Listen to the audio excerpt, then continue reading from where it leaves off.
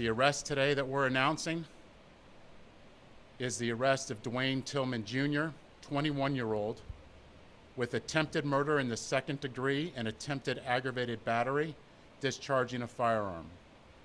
Witnesses identified him as one of the shooters, and we have video evidence of him shooting into the crowd.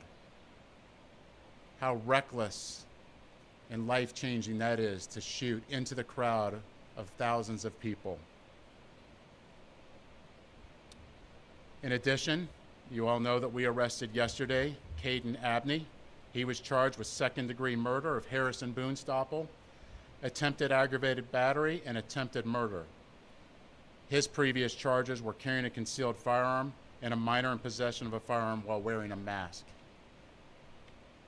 I told you all last night that our work is not done, and we will hold everyone accountable. To assist in those efforts, we've teamed up with our partners to increase the reward.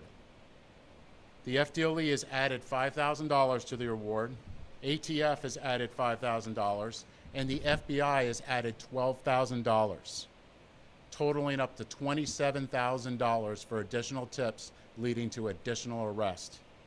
We will not stop our work until we get justice for all the victims and their families.